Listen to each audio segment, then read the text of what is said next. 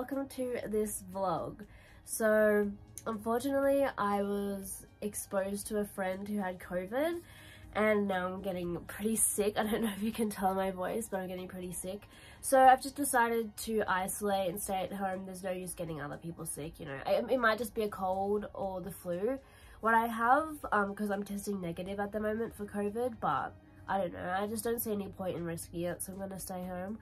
So yeah, I'm bringing you along to hang out with me because I might go a little bit insane. So, yeah, we're going to hang out in ISO together. I don't know, I think it'll be nice to just like get a few things done and have some time to myself. I'm a pretty busy person. I'm always on the move doing something, so I have a few new books that I have gotten over the past couple of weeks that I would like to read that I haven't had time to, and like do some art. I have some videos that I would like to film, like for reels and stuff like that, because I don't visibly look sick, I don't think. So I think I'll be fine to like do some filming as well if I feel up to it. But yeah, you're just gonna hang out with me and vibe with me.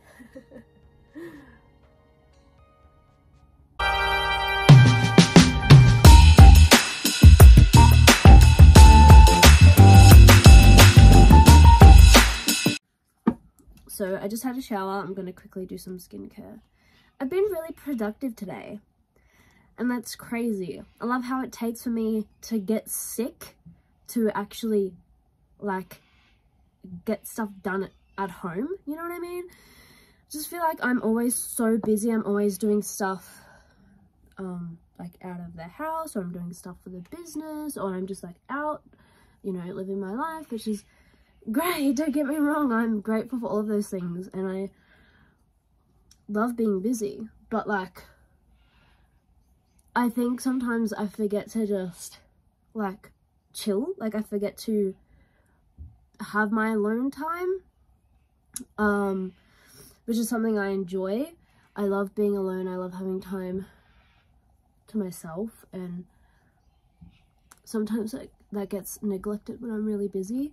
But yeah, like I literally wrote a list of stuff that I wanted to get done today because I knew that I would have to isolate because my friend had COVID and I'm sick. So I was like, well, I'm obviously gonna have to isolate at least for the weekend, or if I do end up getting COVID, you know, for longer, because I'm not risking getting other people in my life sick. But yeah, I knew that I would be isolating for a while. So this morning I woke up and I wrote myself a list of stuff that I wanted to get done. Even just simple things like literally journal, work out, meditate, literally just like drink coffee, like, you know what I mean? I wrote myself like a list of stuff that I wanted to do for me today, and I'm just getting that list done. So I worked out, I did my journaling, I read a bit of my book, I sat, had coffee, read a bit of my book, tidied up my room, just getting stuff done. So now I'm going to plan a couple of reels, I think, because I don't like look sick. Like I feel sick, but I don't look sick, so I can get away with making a couple of videos while I feel like it, because, you know, I'm sick, but I'm not like, you know, super unwell to the point where I can't do stuff. So I may as well just get a bunch of reels filmed because, like I said before, I'm always so busy and I like to get a couple of reels out. Like I like to get a reel out once a day, you know, just to keep it flowing, to be consistent. So I'm going to film a bunch of them now and I'll show you the process. And then I think later on I'm going to maybe do some painting and like listen to some records or something like that. So yeah, just a chill one. Alright, so I have a little activity for us. I have these cards, they're called Soul Seeker cards, 100 questions for deeper connection. So I'm going to pull a couple of these cards and answer what they say, and you can feel free to answer them too if you wish. I have used these cards before. They're good for like journaling. Like some days I don't really have much to write, but I still want to journal. So like I'll just pull a couple of the cards and answer what they say. And usually it's just good to just like have you know, some questions flowing. I think it's important sometimes to have some of that deep reflection, just to like center yourself and sort of, you know, just understand where you are mentally that day. You know what I mean? I think it's important. I love it. It's a part of my daily routine now. So just give them a bit of a shuffle. All right. First one. Some of these questions are a little weird, so hopefully we get a good one. Are you scared of conflict? Not necessarily. I guess it depends on the conflict. I'm not a very confrontational person. I don't like fighting with people or arguing with people, but in the sense of like, if something is bothering me, then I will confront someone about it, but I'll do it in a gentle way, in a way that's like just communicating how I feel, and that way we can like just discuss it. I don't believe that, I believe that violence is never the answer to things, and that's why I'm not scared of conflict, but I don't like conflict. I don't think a lot of people do, but I'm not one of those people that goes out and seeks conflict, but I'm not scared of it. Alright, there's a question on the back too. What has been hard for you to forgive? Ooh, these are deep. What's been hard for me to forgive? I'd say I'm a fairly forgiving person, and that's true. I forgive people who hurt me, and people who hurt me over and over. I'm very forgiving. I'm very gentle in the way that I approach people, because people make mistakes, and I'm aware of that because I've been in that position in my life where I make mistakes, and sometimes make mistakes over and over, and that's why I'm forgiving to people. I think one thing for me that has been hard to forgive though is people who hurt me and don't acknowledge it. I think acknowledging when you've hurt someone, or acknowledging how your actions hurt people, that's a big thing. And I think it's hard to forgive someone when they've hurt you, when they don't acknowledge that, you know what I mean? Because, like I said before, everyone makes mistakes. We're human, and that's just how it goes. Sometimes your actions are gonna hurt people, even if it's like not intentional.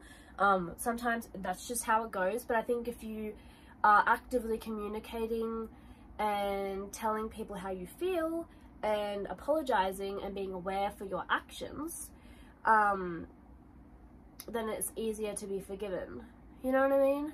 See how these cards make you think? This is why they're good for journaling, because it heals something deeply, you know? You get to have a conversation with yourself about things that may not always come up. I think it's really healthy. Do you dwell mostly in the present, past, or future? So I've been thinking about this a lot lately, because I do try my hardest to stay in the present. Being in the present is very important to me, because to me the past and the future doesn't exist. They're just memories. The future isn't here. The future just doesn't exist, and the past is just memories and thoughts, and the present moment is the only thing that actually exists. That might sound a bit crazy, but it's true. The present moment is the only thing that exists. The past is gone. It's just a memory. It's just a thought. It's just an idea. It's just in here. And the future is just not here yet. You know what I mean? So I guess sometimes it's easy to fall into a mindset of not so much dwelling on the past. I don't think I dwell on the past, but I think I do think of, you know, I think it's just natural to think about things that have happened to you. Because a lot of the things that have happened to you make you who you are, and sort of like create the way that you react to things. So I'm not saying I don't think I dwell on any of those necessarily, but I think I do tend to think about the past a lot more than I should. But I think that's pretty natural though. everyone goes there. Who is the most important person in your life? I have a lot of very important people in my life. My family, my parents, my brothers, they are like the most important people in my life. My cat, Biggie, he is one of the most, maybe even the most important person in my life. I don't know, I feel like everyone in my, if you're in my life and you're my friend, you're important to me. In all different spaces. I don't hold anyone to like a higher level than the other, you know what I mean? I love all of my people, is with my whole heart. That's just how I am. Do you want to know when you will die? Why? I don't know, I feel like it would be kind of cool to know like when you die or how you die, just so that you can like, I don't know, make the most of everything. I don't know, that's also something I've been thinking about a lot recently. Like, tomorrow is never promised. It's not promised, you know what I mean? As I was saying before, the future doesn't exist, and tomorrow is not promised for you. And I know that's really deep and it sounds morbid, but it's so true though. So I think it's interesting to think about though. Like, if you knew when you were gonna die, what would you change in your life? Like, if you knew that you're going to die tomorrow, like, what would you do about that? If you knew you're gonna die cozy, warm in your bed when you're 100, like, still, what are you gonna do in your life? I don't know, I think it's interesting to think about. I like to think sort of existentially like that. It's interesting. Okay, the back says, when is it brave to walk away and when is it cowardly? I think it's brave to walk away when something isn't serving you anymore, because either you keep getting hurt by it, whether it's like a relationship or a friendship, just a situation, and it could be anything, a job. Something's not serving you anymore, and you acknowledge that you either keep getting hurt by this thing or it's just not what you need or want in your life anymore. I think that's brave to walk away from, because sometimes you not sometimes, you outgrow things all the time, right? You grow out friendships, you grow out relationships and jobs and places. It's just normal, you know, as a human being, we adapt and grow in all sorts of situations, and it's, you know, normal to outgrow things and walk away. So I think it's brave to walk away from things when you acknowledge that it's not serving you anymore and that it's you're ready to like move away from it. I think it's cowardly to walk away from something when, going back to what I was saying before, when you know you did something wrong and you're not willing to acknowledge that you did anything wrong, and you would rather just walk away and leave that person hurt and leave that situation unresolved. You would rather just walk away and just, like, you know, never fix the situation. I think that's sort of cowardly, in my opinion. I mean, I know everyone is different and every situation is different. Obviously, sometimes it's just better to walk away and not resolve. Sometimes it just happens like that. You walk away from people and situations without it ever being resolved, without you ever knowing how or why. But I think from my life experience that I have, I think it's cowardly to walk away from something when you haven't given it the time to resolve, or you haven't, you know, communicated. When you haven't communicated about that situation, when you haven't given it any energy to resolve. You know what I mean? I feel like it's hard to explain, but yeah. Have you made a good life for yourself? I'd say yes. I'd say every single day I'm actively working towards being a better person and creating a better life for myself.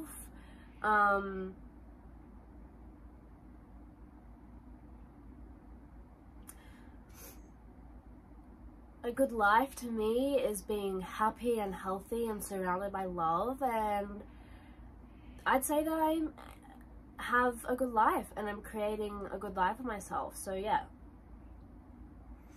I say I have, yeah. Are you made more of your memories, your beliefs, or your hopes? I'd say that it's a huge mixture of all three. as I was saying before, your memories are sort of,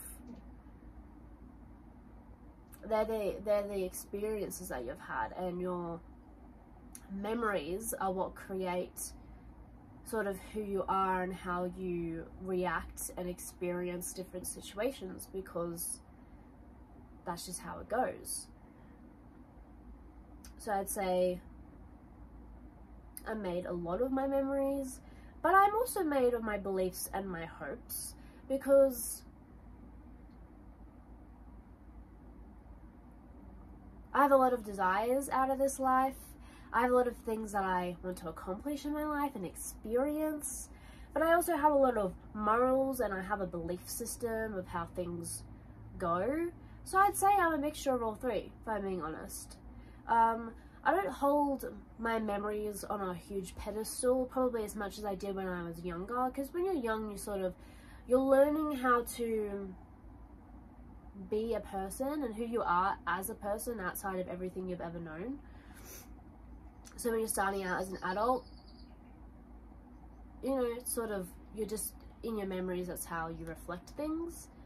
But I think now when I look back on my memories, I'm not as harsh as I probably was when I was younger, because now I just look back on my memories, even the bad ones, I look back as a learning experience, because at the end of the day, the things that you've gone through, they create who you are. And I think it's also about mindset, about how you look at that, because everyone has shit that's happened to them, and sometimes, you know, sometimes it's a lot worse than others. But for me, I choose to look back on those experiences as a lesson, even if it's really hard to, because that's how I want to train my brain to be. Would you rather touch or be touched? Both. I don't know, physical touch is a big thing for me.